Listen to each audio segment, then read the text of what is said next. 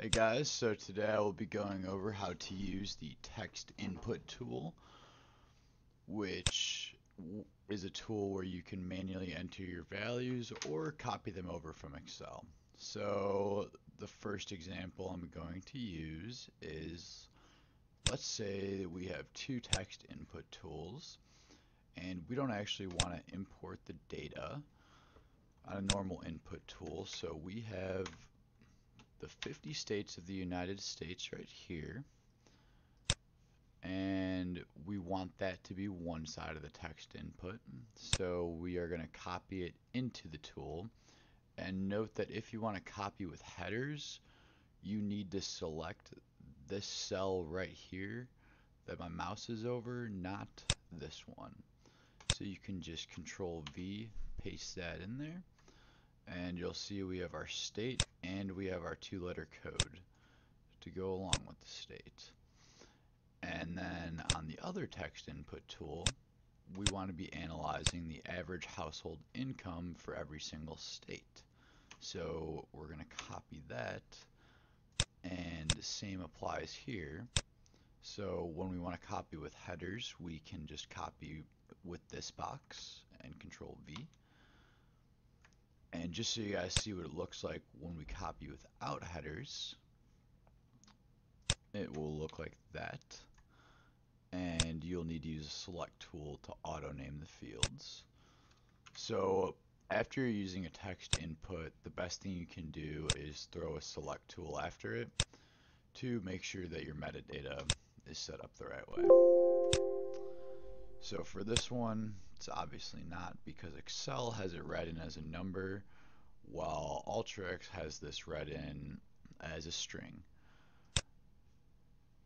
But say we do want to join these two data sets together, the state is a string and the state is also a string off of both inputs. We can join on the state equals state, and we're going to get 50 records joined with the average household income for every single state. So that's a good use of the text input tool. So you can also manually enter values in this tool, such as if you need to merge something into your data set very quickly, you can type in, let's say, value A and value B, and you can just name these whatever you want. Say you want to know your employees' hours, and we'll just call this employee and hours. So we'll do Doug, Curtis, and Nathan. And Doug has 8 hours, Curtis has 10 hours, and Nathan has 6 hours. So you can also enter data like that and edit the metadata strictly off that text input using a strict select tool right afterwards. There's a couple other things you can do with the text input. Is you can use the import button, which my mouse is hovered over right now, to basically import a data set as an existing file or connection. So you can use a file such as Excel, text, you can connect to a SQL server, Hadoop, etc., etc. Any data connections you have, you can use to throw into the text input. So you can also rename all of your field names in this input on the fly. Just kind of imagine this as you're making a blank Excel spreadsheet and starting your columns. So state, IL, VA, NY, and city is Chicago. I don't know Virginia City, but New York, Charleston. So there we go. We can just do that just like we can in Excel, and we can delete individual rows, or we can delete individual columns going like that.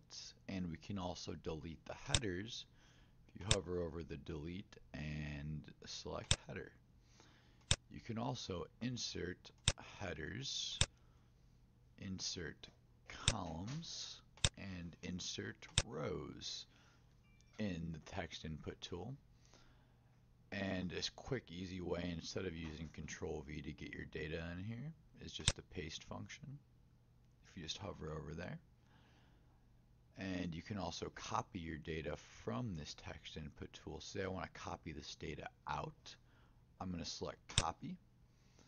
And I'm going to go over to, say, Microsoft Excel and paste that in there. And that is pretty much it.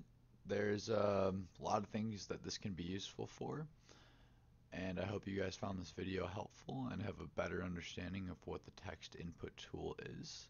And thank you for watching, and please like and subscribe to my channel. Thank you.